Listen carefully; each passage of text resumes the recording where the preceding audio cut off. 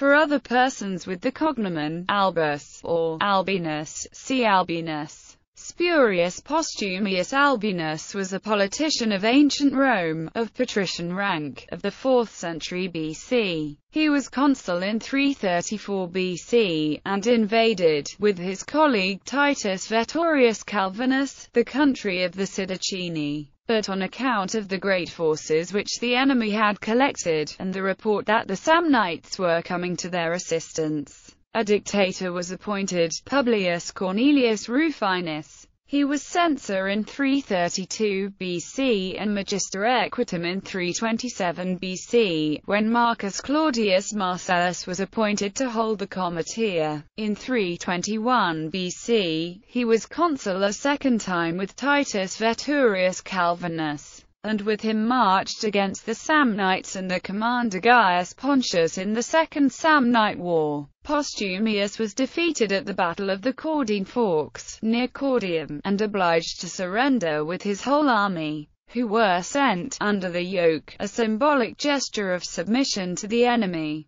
As the price of his deliverance and that of the army, he and his colleague and the other commanders swore, in the name of the Republic, to a humiliating peace. Upon returning to Rome, the consuls, because of their disgrace, laid down their office and their senatorship, and proposed that all persons who had sworn to the peace should be stripped and bound and handed over to the Samnites by the Fetialas. The historian Livy quotes extensively from Postumius a speech in the Roman Senate on this matter. The proposal was accepted, and Postumius and the other prisoners were brought to the Samnites, but Gaius Pontius refused to accept their surrender, on the grounds that it was being used as an excuse to annul the treaty that had concluded the Battle of the Caudine Forks.